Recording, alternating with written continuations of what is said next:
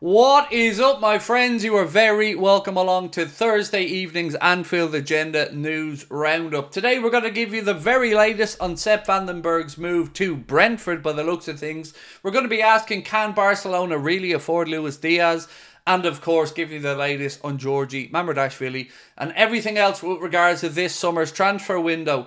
Nothing has changed though from the frustration front, my friends. We are still awaiting Liverpool to dip their toes in this summer's market. It's all very well and good bringing in Georgi Mamardashvili, but he's next summer's solution, not right now. So I'm going to go through it over the next few minutes. As always, though, we want to know your thoughts. Let us know in the comment section. Drop a like on the video if you enjoy it. And don't forget to hit that subscribe button. I will be back tonight at 8:45 with the late night agenda. I apologise, this video is coming out a little bit later than normal. I was at the physiotherapist today, so I'm only just back in. Let's get straight into it though. Right, so Sepp van den Berg. It is getting closer and closer to him becoming a Brentford player. £25 million package plus some add-ons. Fabrizio Romano has pretty much given the here we go. He said this deal is going to be completed in the next 24 hours. It does look like it is Brentford. We know that Leverkusen were mentioned in the conversation as well, but they always had to move one out before they could bring one in. Sepp van den Berg had the chance to speak with Xabi Alonso and Thomas Frank and looks as if he's made the decision to stay in the Premier League and go and join Brentford, where of course he'll hook up with another former Liverpool player, Fabio Carvalho, who basically said today that he didn't want to spend the season sitting on Liverpool's bench waiting for opportunities.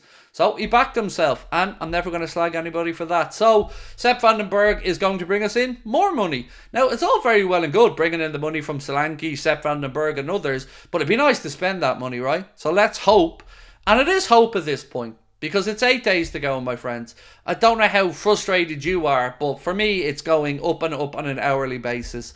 Lucho and Barcelona, what's the latest there? Barcelona have made an attempt, according to Sport, who are a Spanish publication, to sign Luis Diaz. However, Liverpool told them they'll only entertain offers for a fee of about €70 million or £64 million upwards, and Barca have now been forced to move where other targets are considering Kingsley Coman and Federico Chiesa. Now, on the Barcelona thing, they still can't register Dani Olmo, the player that they worked so hard to bring in from Leipzig, and they can't even get him into the squad yet. So I don't know how they're going around trying to bring in the likes of Luis Diaz or any other winger like Kingsley Coman.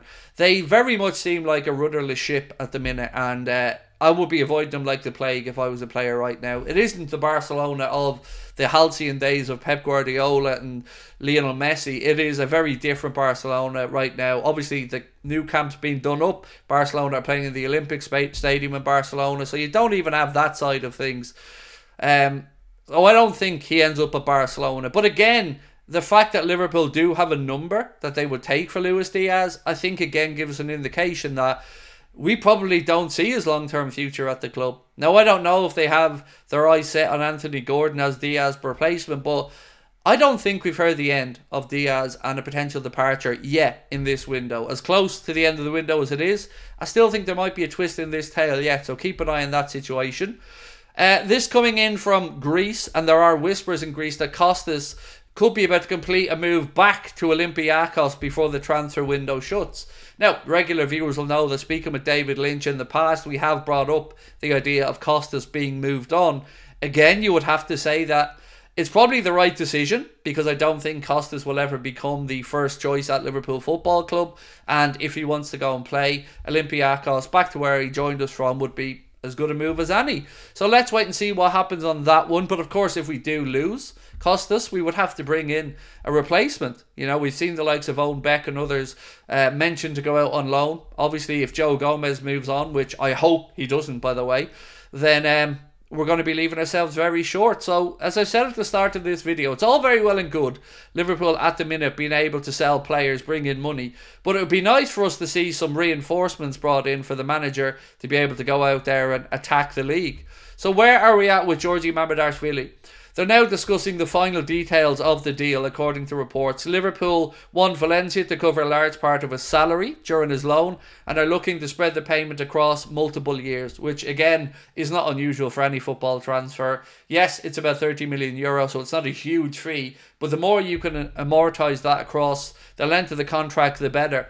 And I'm not surprised Liverpool want Valencia to cover a large part of his wages, because he's going to be staying at Valencia and they aren't going to be paying Liverpool a loan fee. So they very much should be covering his wages, in my opinion. And I hope that that doesn't become a sticking point, but it is certainly one that sounds very sensible to me. Now, another departure looks like it could be on the cards. Not a permanent one, but Celta Vigo are positioning themselves to take Stefan Bajcetic on loan for this window. Now, that makes a lot of sense because, of course, that's where he came from.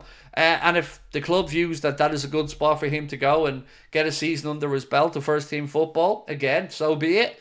They're trying to sort out departures as a priority, apparently, and then they're lining up a loan move before the end of the window. So let us know in the comment section what you think about that situation with Stefan Bajcetic. I think it makes sense. I think whether it's a Premier League move or a move to La Liga, as long as Stefan gets the opportunity to go and establish himself, get minutes, and get back up to full fitness, well, that's grand for me. Now, one more thing before I finish up this evening, my friends. It's about Joe Gomez.